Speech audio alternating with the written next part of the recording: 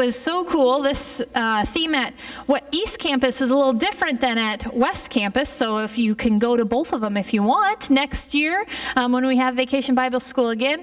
It was Athens was the title of it, and it talked about Paul going through and teaching about Jesus Christ to all the people and his wonderful journey through that, and people coming to know Jesus, Paul getting brought before the councils and really standing up for the faith. I liked this one. I would do this one again because it really talked about how we come to faith and then how we live that out. What does it look like for a believer in Jesus Christ to live out their faith in Jesus Christ?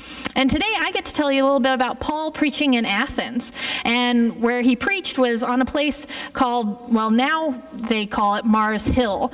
And he went to the temples, but he also went out not just to the temples where the priests were, but he went out to where other people who didn't believe in Jesus. And that was kind of unique that he didn't go to the temple, but that he went out amongst where the people were. And I have an even bigger picture that kind of shows Mars Hill here. And I want to read this for you, but I didn't put it up on the screen, so you can kind of see where Paul would maybe be preaching here and a little bit of what happened. I'm just going to read a little bit that talks about what happened to Paul here in Acts 17. So if you've got your Bibles, or you can read it later in Acts 17, it says, Paul was waiting for the others at Athens, and his spirit was provoked within him when he saw that the city was full of idols. So he reasoned in the synagogue with the Jews and the devout persons, and then he went to the marketplace every day with those who happened to be there. And there were all these different philosophers who would visit with him out there in the marketplace, or up here, maybe on this rock here at Mars Hill. A little further down in 17, it says, when these people heard about the resurrection of the dead, when they heard about Jesus Christ, some of them mocked Paul. That was their reaction. But others said, we will hear you again about this. And they wanted to know more. So Paul went out from their midst, and some men joined him, and they believed. And among those believers were Dionysius and a woman named Damaris, and there were others who were with them. I kind of skipped over some of the story of what Paul shared with them, but we're going to get to that here today as well. I want to share with you that story, especially at the end. But I want to talk a little bit about how they responded to the story. Because how the people of Athens responded is a lot like how we respond when we hear shocking stories, when we hear news that kind of challenges us as well. We respond very similar to the people of Athens, because the people of Athens, they were a university town. They were very well educated. We're pretty well educated too, in our, just in all the state of Nebraska and the United States, really. We have pretty high education. Our kids know a lot. A lot of us go to college. A lot of us get further degrees, PhDs. Here in Athens, these were all the smarty pants PhDs. They knew a lot of stuff. And so some of them, priests in the temples, heard Paul's message about Jesus, but then there were others out in the marketplace who were unbelievers. And that was unique, to go to the unbelievers and to tell them about this. But what Paul thought was amazing was, here's all these intelligent people who've been to lots of schools. They know a lot of philosophies. They learn a lot of things. They don't believe in God, but they follow a whole bunch of idols. It was just bizarre that here are these highly intelligent people, don't believe in the true God, but they love to hear about the next best thing. What's the next best idol? What's the next best God? What's the next best self-help book from Oprah's book club? This is something we kind of understand. When we look for the next best thing in the world to help our life go, that's what these people did. They looked for that next best thing. That's what they were up to. So Paul comes here, he preaches to them. At first, they're a little worried that maybe he's a dangerous guy, but their academics kind of get the better of them, and they just want to hear more. This is a pretty cool story that Paul's telling them, and it's shocking. It's not like any of those other gods. It's not like any of those other idols. This is a God who sends a piece of himself, Jesus Christ, his son, to earth to live, and then to die, and then to rise from the dead. I mean, they want to hear now all of the gory details. They want to hear everything about that. That's how they respond. And then it's even more shocking when he tells them, this is a free gift, and you don't have to do anything. to deserve it. You don't have to do anything to earn it. It's just because God loves you. And they want to hear more. And some come to believe, some mock it, but the way that they respond with this shocking news of just kind of like, we're so curious, tell us more. I just need to hear more about more gods, more idols, give us all the gory details about how Jesus died and then he rose from the dead. That's amazing. It reminds me of me. It reminds us of how we respond to news articles. I remember the June 17th, 1994. I remember that date when I was glued to the TV along with 95 million other Americans. So it could have been you. You might have been watching the NBA Game 5 finals and this came on the TV instead, so it made your little basketball game go down in the corner of the screen, and instead this was the giant part where Tom Brokaw.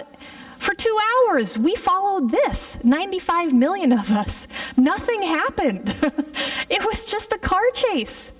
Nothing even happened. We watched O.J. Simpson run from the police. And we'll never forget what that white Bronco meant. That's amazing. They had over 20 helicopters, news media, everybody watching this thing. And there was so much news coverage that the signals crossed somehow, and the wrong TV stations would be on the wrong station somehow over all of their signals. It was just crazy. And we're all watching this thing, and we want to see what happens at the end. It's kind of our culture. It's very similar to back then in Athens, this culture of we need to hear what's going to happen. It's entertainment for us and nothing more. We forget about the horribleness. We forget about what happened to begin this whole charade, this whole story. Instead, people go up on all those overpasses and they've got big signs and they're cheering him on. And you forget about what started this whole police chase. You forget about all those things. It's a high. It's like a news high. They even talked about after how 9/11, people who watched the news, who maybe didn't know anybody in New York City, but others who just watched the news so much got post-traumatic stress disorder because they watch too much news. And I was reading through the different psychology paper things that they have online, like Psychology Today, and they have whole studies on anxiety and how watching the news gets your anxiety up and gets your endorphins going. It's like a high. And we have to hear the next best thing. Is that a way to respond to sin? Is that a way to respond to Jesus Christ's death? Is that a way we respond? In Acts 17:21, I didn't read this for you, but it says, all the Athenians and the foreigners who lived there would spend all their time in nothing except telling or hear something new. It was just entertainment for them. When they heard this news story, some mocked it. We do that too. Pick apart all those horrible news stories. And then it's not so horrible anymore when we just kind of pick everything apart and dissect it a little bit and mock all the people who were involved in some really bad things. And then the horribleness no longer touches us. We get a little desensitized to all this, even the most gut-wrenching stories. But the thing with God's word is even though they responded in this way, some of the Athenians, they just wanted to hear the next entertaining news. God's word goes out and doesn't come back not doing exactly what God wants it to do. Some people actually came to believe. Paul gave them logical arguments. Apologetics is what that's called, and he reasoned with them, and some people heard this message and God's word just honed right into their hearts, like Dionysius and Damaris and others with them, and they believed in Jesus Christ. So we know that this is true of us too, that sometimes we respond to shocking news. We respond to sometimes our sins by just, obsessing about them, or we can obsess about a lot of things. But others will respond to the story of Jesus Christ or even their sins by just ignoring it all. Maybe if we ignore it, it'll go away. Because sometimes these things are painful a little bit. When we think that that's how much our sins are bad, that God had to give his son Jesus to die for us, that kind of hurts a little bit to think about it for me. So let's just ignore that. Or my sins that bother me, let's just pretend that they're not even happening. And let's just ignore all these things. I think of this recent news article these last few months with this trial down in Florida, and I really sympathize with this one witness who was this girl. She was on the phone, and she didn't want to go to the funeral. She didn't want to be a witness in public, and who could blame her, because she knew it would be a spectacle, and it was. It was a total spectacle. And if you don't want to be mocked, you wouldn't want to be there, and she was mocked, just as Scripture. Not much has changed in 2,000 years with how we react to all of these shocking, amazing stories of sin, or about the consequences of our sin, or even about Jesus Christ and God's love for us. Sometimes we mock it, sometimes we ignore it. Let's just pretend as if all the unpleasantness never even happened and let it go away. Now, even the disciples wanted to do this when they heard about what was going to happen to Jesus. It says in Matthew 16, Jesus is starting to tell them what is going to happen. I mean, he flat out tells them. In Matthew 16, Jesus tells the disciples and begins to show them that he must go to Jerusalem and suffer many things from the elders, the chief priests, and the scribes, and be killed, and on the third day be raised. So Jesus is starting to show them this, teach them this, that this will happen. Jesus will die. He will be raised again from the dead. And the way that Peter responds, I just love this. Peter says, no. Actually, Scripture says Peter rebukes Jesus. Yikes. Peter rebukes Jesus and says, "Far be it from you, Lord, this shall never happen to you." And then Jesus turns to Peter and says, "Get behind me, Satan." You can't ignore it. Somebody said that Satan doesn't need you to worship him. He just needs you to take your eyes off of Jesus, to take your eyes off of God. That's what's happening here.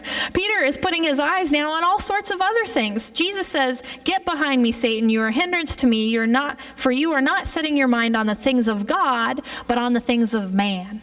On all those things that you want to worry about, on all the things of this earth, and you're not thinking about what must happen for your eternal salvation of Jesus Christ. And that's true. When we ignore sin, when we ignore reality, and when we're not honest, then we also miss how God's grace breaks into that sin and that pain, and how God does amazing things and miracles to save us. I don't want to miss that goodness that comes from God.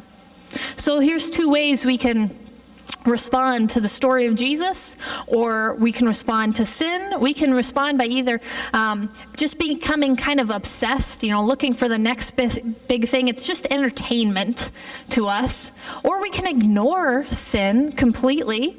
And if those aren't the right answers, just becoming obsessed or completely ignoring it, where does the right answer come from? And here's where I have just a fun little aside story. Happened to me when I was in seminary. It's graduate school if you want to go to be a pastor. And seminary doesn't really work like this anymore, but it's kind of changing and morphing and growing a little bit. But when I went, you leave the church and you go to the school for 3 to 4 years, and you're not in church, you're just learning from professors who are not pastors themselves. It's kind of an odd thing to become a pastor by learning from people who aren't pastors. So we don't really do that anymore. So there I was, and we were talking about sin and how do we address sin with all these things, some people wanting to ignore it, some people just wanting to dissect it. What resources do we have to deal with it? And my first advisor, who our relationship was short-lived. My first advisor, we were sitting there and somebody asked, what resource do we have to talk about sin? And naively, I put my hand on the Bible and I said, well, the Bible helps us deal with sin. And the professor said, April, it's just not in there. So here's your bonus lesson. Not all PhD smart people are right, but God's word is. So I want to turn to that to find what Jesus has to say about dealing with sin. What does Jesus have have to say when we hear the message of why he came to die for us? What does Jesus do about all these things that cause us pain and hurt us and our sin? What does Jesus do to respond to that? One of my favorite stories of Jesus' response is Matthew 21. Now that Jesus told the disciples he was going to go to Jerusalem, and he was going to be picked on by all the elders, the scribes. He was going to go through horrible trials. He was going to die. He told them this was going to happen, so now he goes. And now here he is in the temple, and he goes to the temple where all the scribes and the elders are, and what he finds there is all these people selling things, taking other people's money, really fleecing them, really being robbers for them. It's kind of like, almost like a gift shop inside the temple, sort of, but people are selling sacrifices, kind of like they're selling indulgences, and they're selling idols, and they're really robbing poor people of their money and using the temple to do it. So Jesus comes in, and what could he do? If it was 2013, here's what he could do. He could go find the temple priest, make a complaint, visit with him, and then maybe he could write up a formal request. He could submit it to the council. The council will meet on the second Tuesday of every month, and then he could go and have an audience with them. They can sit down and talk about it, and maybe the council will agree with them and take a vote, and that's what we would do in 2013. Back then, and some people don't like this story. When Jesus faced all of this sin, it says in Matthew 21, Jesus entered the temple and drove out all who sold and bought in the temple, and he overturned the tables of the money changers and the seats of those who sold pigeons. He got mad. Some people don't like this story, and they really want to ignore that Jesus ever got mad. Well, he got mad at sin. He got mad at people encouraging sin. He got mad at people hurting other people and taking their money. Jesus said, "It is written, my house shall be called a house of prayer, but you've made it a den of robbers." Sometimes we don't like to think about Jesus coming right after our sin this specifically, but he does. And he did. And that's how Jesus responds to sin. He deals with it. Honestly. Sin is not ignored by God. God does not mock your sin. He doesn't let it keep going, but Jesus deals with it. We're tempted either to just kind of keep getting high and obsess with all of our sin, or to ignore it all, but God deals with it. And this is the shocking message that Paul came and stood up on Mars Hill and gave to the people, was this story. It's a big difference. They'd only been thinking in these other two ways before. They'd only been looking for that next high, or they'd been ignoring all the problem. But now here comes Paul, and he's got an amazing, shocking story for them about God. And here it is. He says, God loves you so much. He created you as his children to be in relationship with him. The God Father of all, who created heaven and earth, created you specifically, knows your name, knew you before you were born, knows the number of hairs on your head, and loves you. And he loves you so much. When he created you, he didn't want you to be a puppet. He wanted to give you a gift and give you a mind and give you a heart and a soul. And you have the ability to make choices, and you have your own will. You can do things. And we, as God's children, have rebelled against our Creator. And we've sinned. And sin has entered into our lives. It's entered into the lives of our children. And now sin is everywhere in the world. It's everywhere. We deal with it every day. Pain, death, temptation, consequences of other people's sin. Every day we deal with this fallen world. But God, even though you rebelled against him, he does not give up on you. First, we rebel against our parents. I watch my son growing up, and he's starting to rebel against me already. And then we rebel against the laws of the land. I'm riding in my car, and I see the cop coming behind me, and I put my foot on the brake, and I wasn't even speeding. But, you just know that you could have been. And then you rebel against your God because I got a little bit more education. I know more now. I don't need a God. I don't need a creator. I don't need a savior. I got this. And then it gets a little bit easier to mock sin, to ignore sin, to just get obsessed with sin, and you can't get yourself out of any of those things when you're obsessing with it or you're ignoring it. But God loves you so much that even though you rebelled against him, he doesn't give up on you. And this is the crazy part of the story that the Athens people, when they were hearing it, it shocked them. It shocks me that God loves you so much, he gave a piece of himself, his own son. And I have a son, and I can't imagine this, that God gave his son to be born into this world, to die, and then rise again from the dead, so that your rebellion could be wiped clean and forgiven, and that you could have the door to heaven opened for all those who believe in him. That's how much God loves you. It's a shocking story because the world does not give love like that. The world has consequences. The world condemns you. I heard a wonderful quote this last week where somebody said, the thing about the church is that this is a place where we can be completely honest, because honesty brings salvation and not condemnation. That is not the way the world works, but it is the way that God works. Honesty brings salvation before Jesus Christ. Paul simply preached this. John chapter 3. For God so loved the world that he gave his only Son, so that whoever believes in him should not perish, but have eternal life. For God did not send his Son into the world to condemn the world, but in order that the world might be saved through him.